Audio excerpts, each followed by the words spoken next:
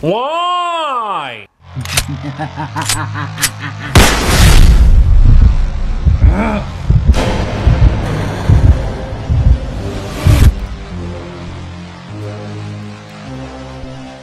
What is going on, my beautiful DC brothers and sisters? It's your boy, the Truth 31. Hit like, subscribe for all that DC goodness on that face, neck, and chest. And it seems like the Flash movie will retcon all the previous Zack Snyder films and set up a new Justice League film for the future Hamadaverse. Let's discuss. Get the fuck out of here. So right here, the Flash movie will revisit all DCEU movies and give them an alternate take, and rumored to set up a new Justice League film. And of course, people are freaking out. And when I say people, I mean the Zack Snyder fan base, including myself. But to be honest, we all saw this coming. We all knew this was going to happen. And number one, I don't care. Why I don't care?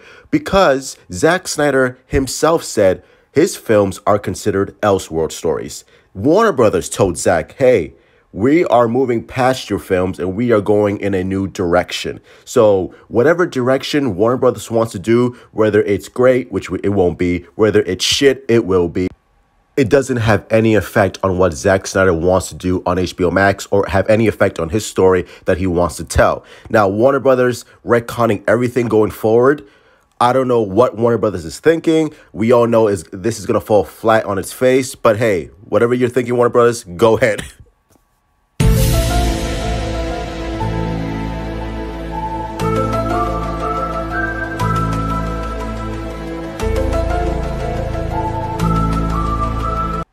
It makes no sense for Warner Brothers. Like, what are you going to do, huh? Are you going to replace Ben Affleck if that happens with Michael Keaton? And you're going to replace Henry Cavill with Sasha Calle as the new quote-unquote Superman leading the team?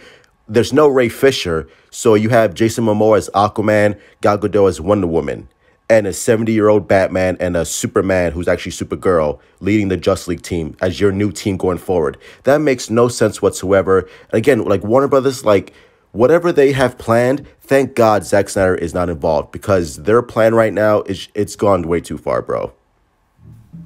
Sopranos. You go too far.